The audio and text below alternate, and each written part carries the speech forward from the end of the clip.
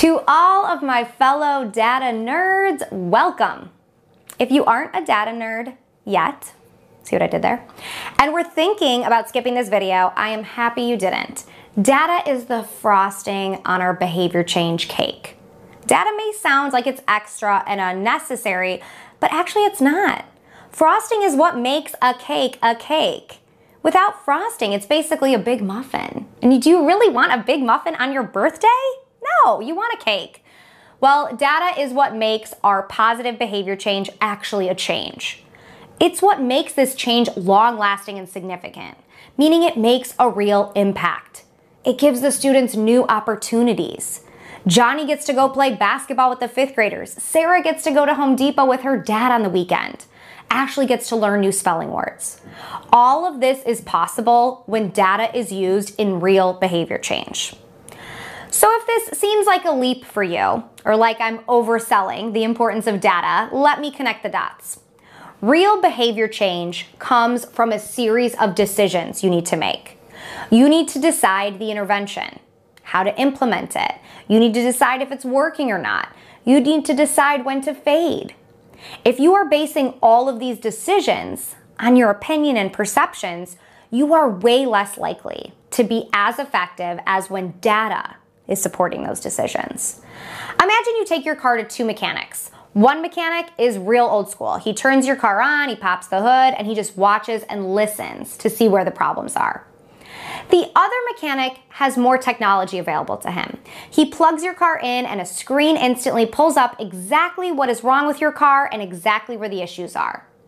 Now, who do you want fixing your car? Probably mechanic number 2. He has data to support his plan for your car, so he's likely to be more efficient and more successful when fixing it. Now, even if both mechanics are capable of fixing the car, which one is going to do it more quickly and with less mistakes? The same goes for data and behavior change. We need data to support our decisions when creating a plan. Now, data sometimes has a stigma of being overwhelming and complicated. You feel like you don't even know where to start. Sometimes there are so many different ways you could take data that we remain on indecision island.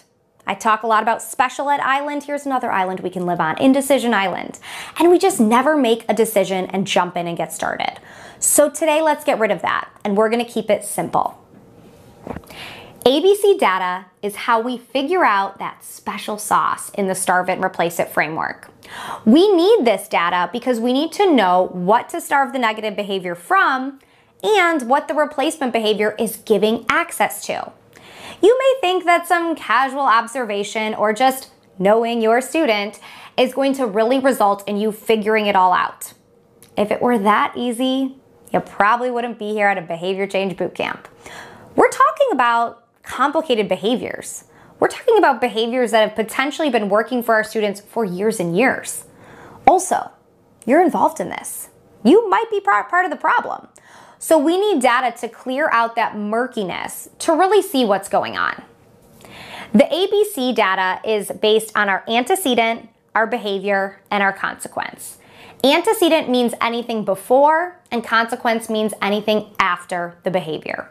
You gotta look at the whole situation to see what is going on.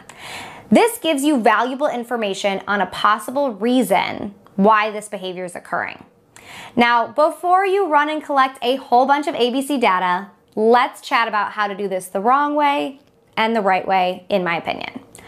The wrong way is writing down absolutely everything, filling spiral notebook after spiral notebook after spiral notebook with what happened before and after the behavior. Now, first off, that takes forever. But second, and more importantly, it's not helpful. When are you reading through this all and actually finding a trend? Never. The point of this data is to find a pattern. I prefer a checklist style ABC data sheet, and I am sharing one of my most absolute favorite data sheets with you today, and it's fully editable. In this version, you can check all the antecedents and consequences that apply each time a behavior happens. Over time, you're now able to easily see those most common variables. I even have a space at the bottom of this data sheet to summarize. And one of the most common questions I get about ABC data I want to answer: how long should I do this for? My answer is to collect ABC data until you have an educated guess on the why of the behavior. So for example, my student I've been telling you about in the last video, Chris, I told you he had a lot of extreme behaviors. So we were anxious to get started with interventions right away, but instead we waited and we took some ABC data. Since his behaviors were really frequent and happened on a daily basis, we really only needed to take ABC data for a few days until a pattern emerged. And we saw that his negative behaviors were really consistently followed by peer and adult attention. The other type of data that you're going to be taking is ongoing behavior data. This is simple data throughout the whole process. First, we want to know where we started to see if progress has been made. So before you add in the starve it and replace it framework, you gotta know where you are. So collect that data there at the start. And then as you add in the starve it and replace it framework, continue tracking data. It doesn't need to be every day. It doesn't need to be all day. For now, keep it simple but consistent. You can track how many times a behavior happens for things like hitting or shouting out, or you can track how long a behavior happens for things like tantrums or being off task. The purpose of your data is to make sure you're making progress and to really know how much progress you've made. I have another set of free downloads for you within this video, and I actually typically only share these data sheets within my membership and when I do live behavior change workshops. I have 2 versions of an ongoing behavior data sheet. This sheet also has a super simple graphing component on the bottom, and as I said, I have 2 versions for you. One if you're working on counting the behavior, and one if you're working on tracking the time of a behavior. Now, if data is new to you, this may all seem kind of uncomfortable. But guess what? Growth is uncomfortable. It's not okay to not do something only because it's a little bit hard. We ask our students to do hard things every day. And remember, it's uncomfortable now because you aren't familiar with it yet. It's okay to think, I am not confident in my data taking skills yet. Add some of that growth mindset magic to your data. If you start taking data and it doesn't go well, who cares? Change it, fix it, learn from it. It's okay. But refusing to even start collecting data because you may mess it up is just silly. When your students' safety and quality education is on the line, data collection really isn't a choice. Be that mechanic number 2 that uses all the tools available and get the job done accurately and quickly.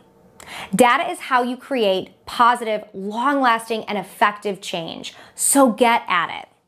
All right, do you have data questions? If you do, I would love to answer them because obviously I love talking about data. Drop your comments below or questions below. We've already covered a lot in the Positive Behavior Change Bootcamp.